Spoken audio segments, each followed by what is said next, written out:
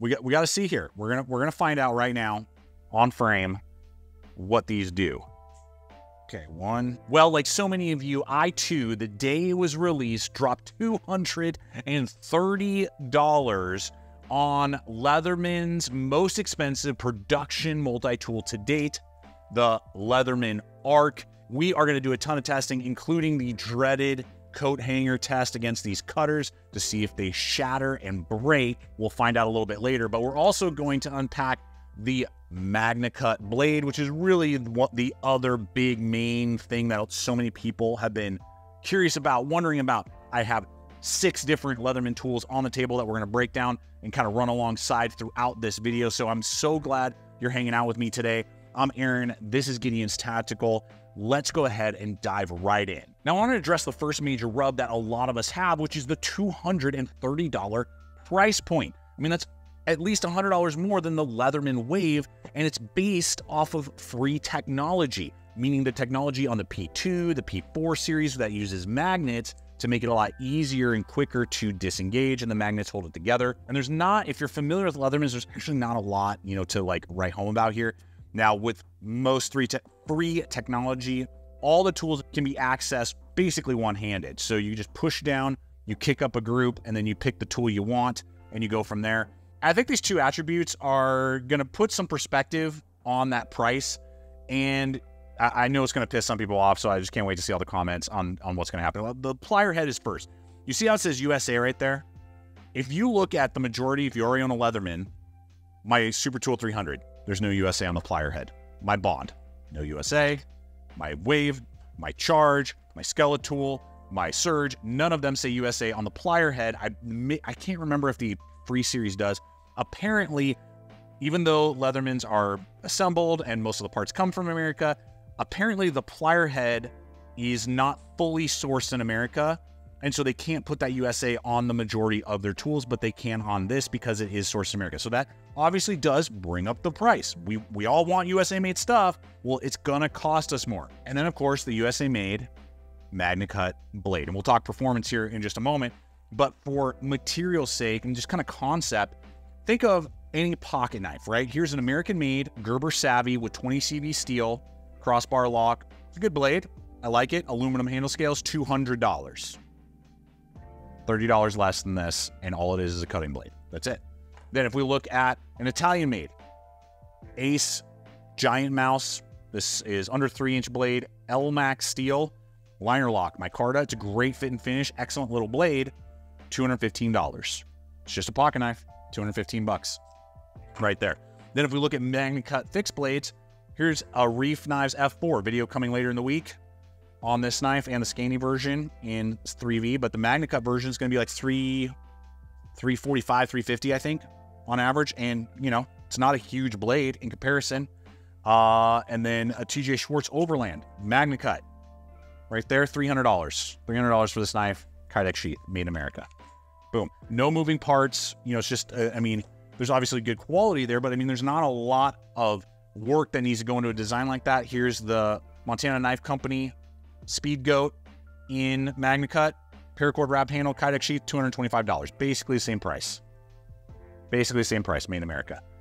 And all it is a hunk of metal with some rope on it and a Kydex sheath. So, I mean, at $230, obviously we're going to have to determine as we unpack the rest of this tool, does it make sense? But when you actually start looking at like just high-end pocket knives, I was even say medium pocket knives in this day and age, and decent fixed blades with MagnaCut, they're all going to be the same price or more than what this multi-layered, multi-tooled, American-made Arc has. So I'm not justifying the price. I'm just saying we need to keep some realistic perspective as we unpack the rest of the tool. Now, with that out of the way, the blade is going to have a cutting edge of 2.5 inches. Got that sheep's foot design, little swedging right there.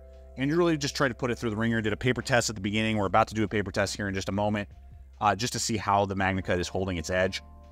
And I was really pleased with just how it operated, how it functioned, general utility. You know, sure, 3 inches would be better. I like a 3-inch blade is kind of more my preference usually. But it, you know, it's definitely going to go through cardboard, go through rope. If you were using this on a hiking trip, camping trip, you could definitely make a feather stick if you had to. You know, you're using it on the job site to go through heavy duty material and cordage, or you're just a hobbyist in your garage. the tool is going to accomplish a lot of tasks, and it just has a very gentle is the word that comes to mind, gentle design, because of the way that the tip is. Definitely good enough to pierce, but you know, not like overly aggressive. Now let's go ahead and do the paper test here real quick. Yeah, so after all the use, no issues all the way down. That was, I think that was my mistake. Yep, nice smooth cut. Okay, so no issues there. Now I will tell you, purely from an aesthetic point of view, I actually like the blade shape on my Leatherman Charge in G10. This is Charge Plus. They no longer make these. Bad move on Leatherman's part. Love to see those come back in some iteration. But I actually like the blade profile a little bit more. And this is S30V. The Magna Cut, compared to the S30V, you know, is going to be tougher.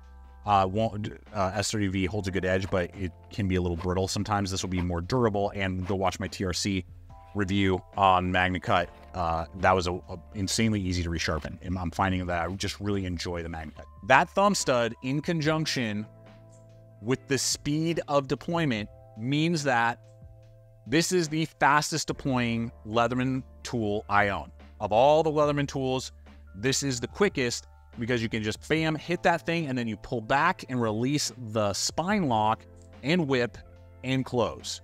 So it operates and functions like basically most of your crossbar and or access lock, like Benchmades and other, you know, blades that are starting to use that, and feels like a pocket knife to make you feel even more and more like you can eliminate carrying a pocket knife and just carry this as your like one EDC tool. So that is something to be said.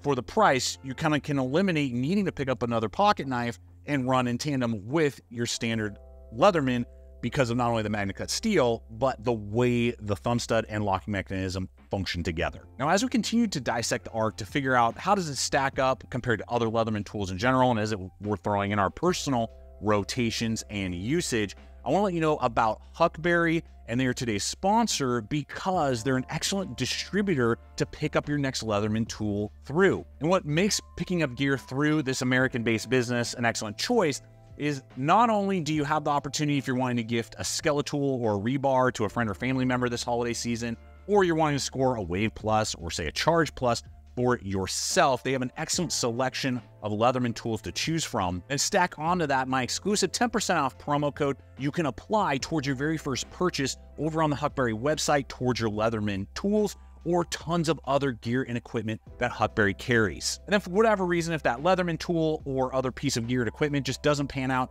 they have free returns for US customers. So there'll be a link in the description below this video over to the HUCKBERRY website so you can explore all the different gear and equipment that they carry, and that exclusive promo code will be included in the description below as well. So I invite you, hop on over and check out all they have to offer. Now to the moment we've all been waiting for. Pliers, durability, 230 bucks. Who gives a rip about all the other tools in the Magna Cut?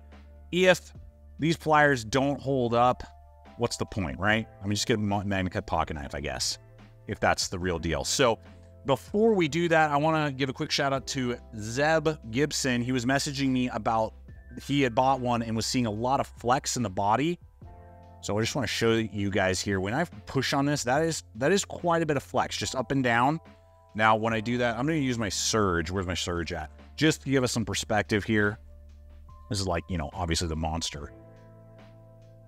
I mean, we're definitely getting some flex too. I would say the ARC is doing more right there, but we're definitely getting a little flex there. I'll use the wave because, I mean, so many of us have the wave, right?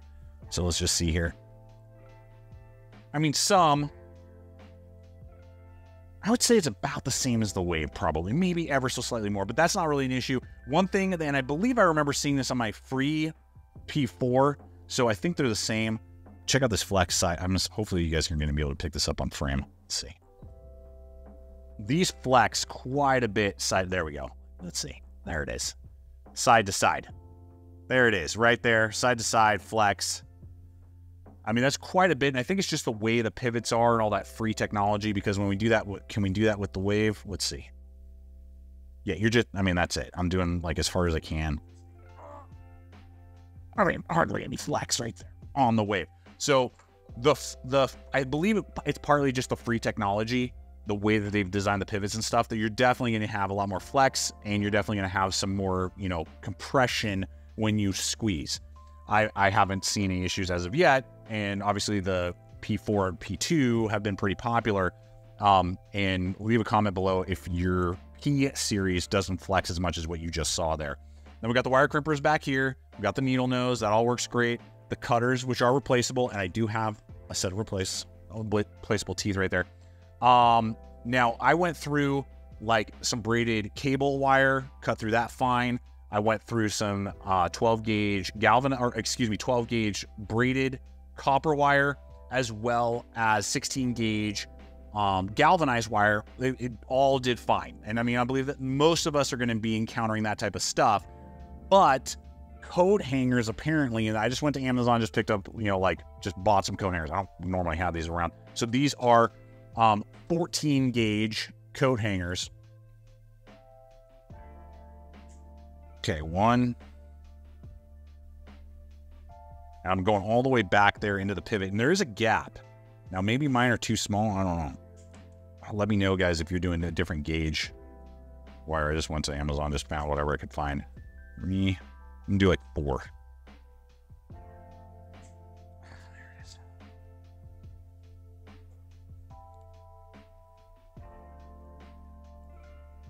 Okay, so I can't remember. That was either 3 or 4. Let's just look. Sorry, I was just having to inspect with a flashlight, making sure I didn't see any fractures. Okay, no damage on the 14 gauge wire hanger. No damage. No cracking, no fracturing or chipping or rolling. From what I can tell, functions no problem. Now, I'm a little curious if I maybe bought like ultra thin hangers. Again, I just randomly ordered them. So I grabbed one from my closet here that is like 11 gauge. It's 2.9 millimeters in diameter, whereas those are like 1.9 millimeters in diameter. So I figured let's just see for one last run. But I mean, at least with those, it's not having any problem. There's no issue here, but let's just find out. I mean, this looks like pretty thick. I don't even know, but we just gotta, right? We gotta know. That's why we're doing this.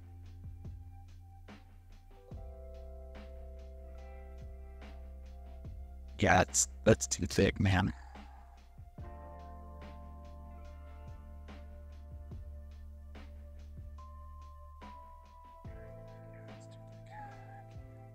Okay, so there's 2 marks right there. I can't get through it.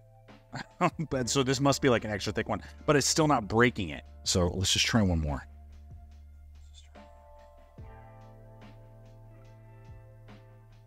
Yeah, it won't go all the way through no matter what I do. You can see it goes all the way through. Let's just double check here. Yep. Okay, yeah, it doesn't seem to have offset the head in any way. Yeah, I'm not seeing any.